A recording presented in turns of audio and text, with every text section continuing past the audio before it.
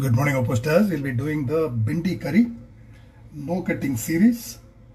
I'll start with 2 tablespoons of oil and arrange the washed and drained and dried. These bhindis are completely dry. Just arrange them on a single layer. You want them to be nicely roasted. And then arrange small tomatoes. If you are using large tomatoes, you need to de-seed them, or you need to scoop them and remove the seeds. So this will form the sauce.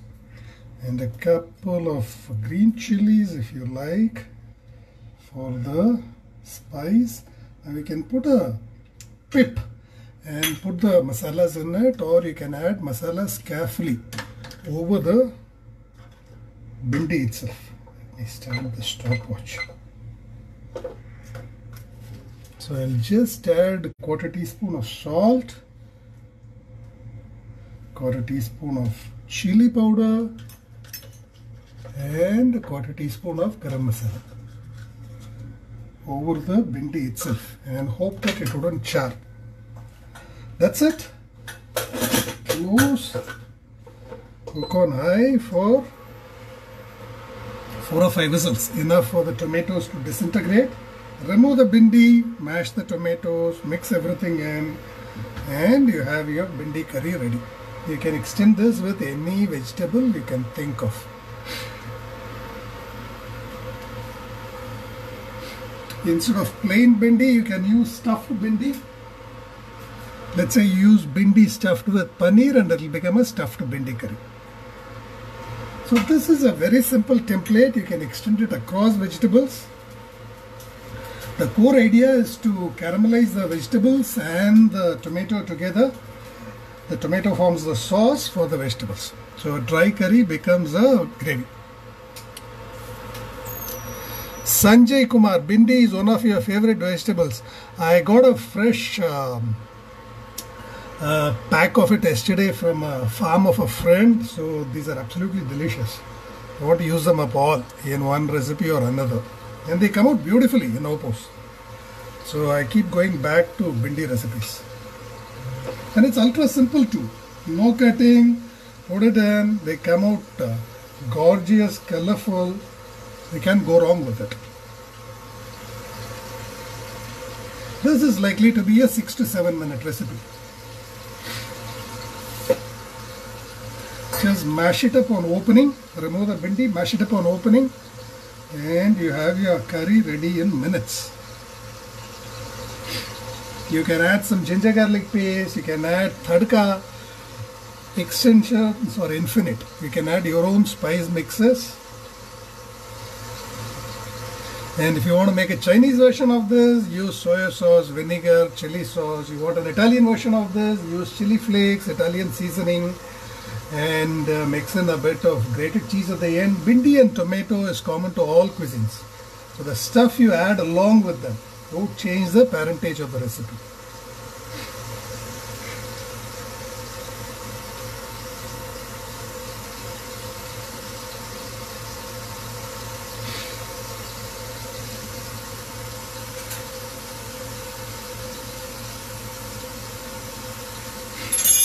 Now, instead of stuffing the bhindi with paneer, you can stuff it with cheese. If you are looking for a continental version, or you can stuff it with tofu if you're looking for a Chinese version.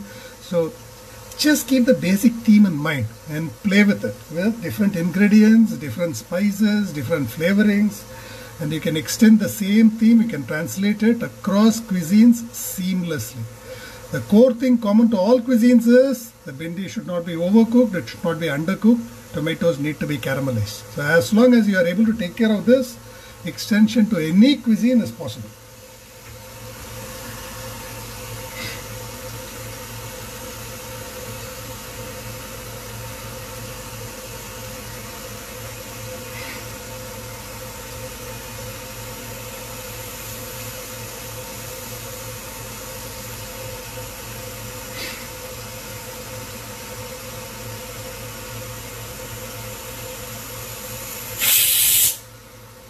That's one. The whistle is short because there is not much moisture left.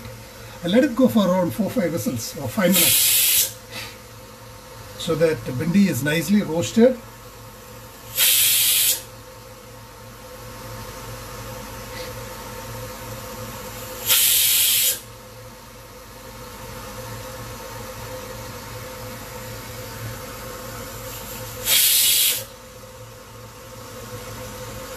As long as the cooking time of the vegetables do not cross 5 minutes, you are safe.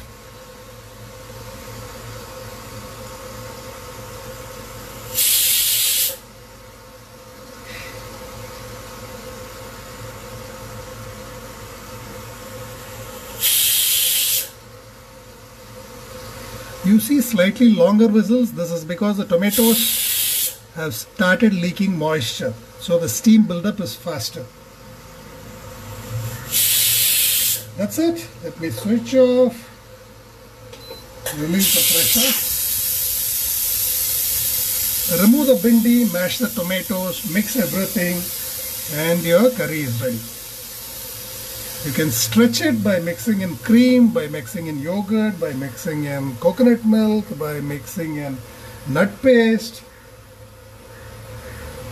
or by mixing in staples. Okay, that's how it looks. Just scrape the... I could have probably used a pot and pot. Look at this. Nicely roasted.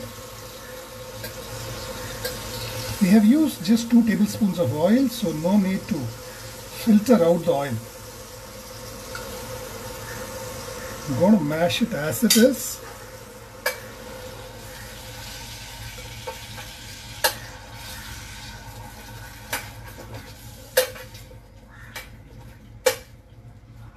You can add in more flavoring if you like. Mix in some kasuri methi, mix in some ginger garlic paste.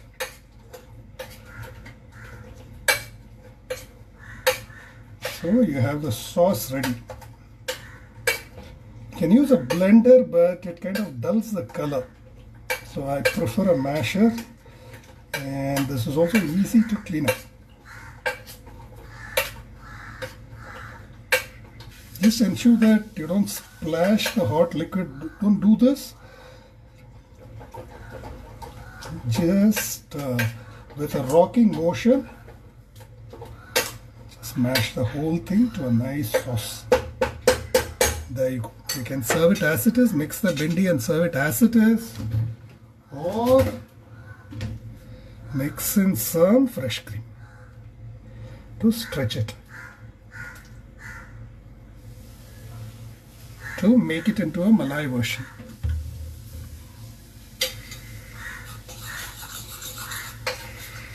So you get this nice and rich, glossy gravy. Look at that. Instead of bhindi, if you had used paneer, this would be paneer makhani.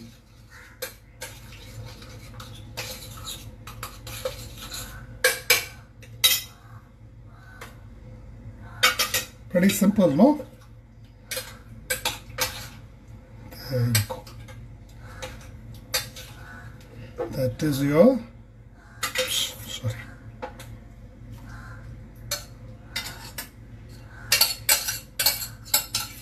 Mix it and let it sit for the flavors to seep in. I should have presented it better, but there you go. That is your bhindi curry. Done and dusted in less than 10 minutes. Do try this out and post your validations. Taksha is saying you use a masher to develop your muscles. Actually, I use this because it is cleaning up is very easy. Unlike a blender, you just dip it in water, it's clean. Thanks a lot. Please try and post your validations.